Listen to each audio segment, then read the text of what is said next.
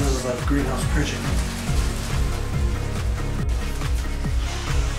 As you can see, is introduction showing the moisture levels, the light levels, and the temperature, and also the water level.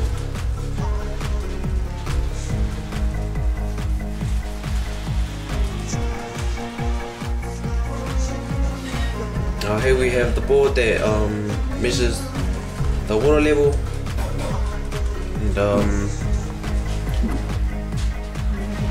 and here we have the board that will measure the moisture level inside the plants.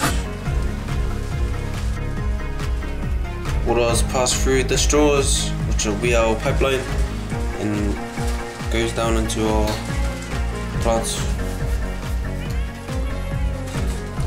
Basically, we have LEDs to indicate that the circuit's working.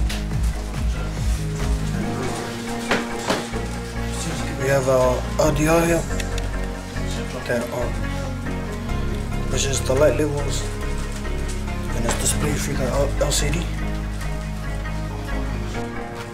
We have the temperature sensor, which measures the temperature and displays through the LCD.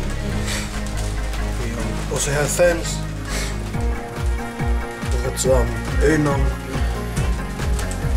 water supply,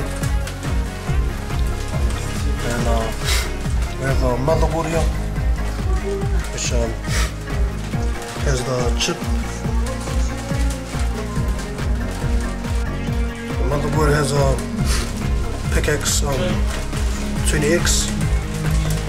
Programmed to measure all the different inputs and display through the display LCD. The fans it's just circulation for the plants to have carbon dioxide.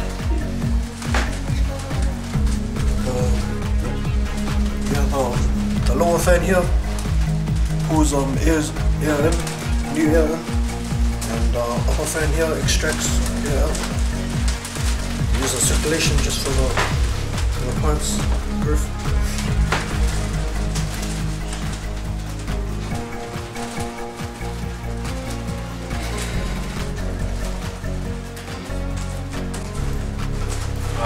This is just a prototype of the greenhouse. I'm sure if we spend a bit more time, we could